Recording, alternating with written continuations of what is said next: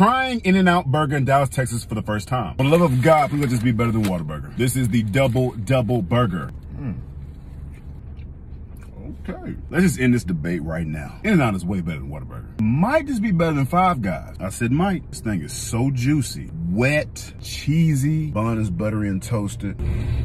It's like big bombs of juice in every bite. Stop dripping, baby. I guess these are the Animal style fries.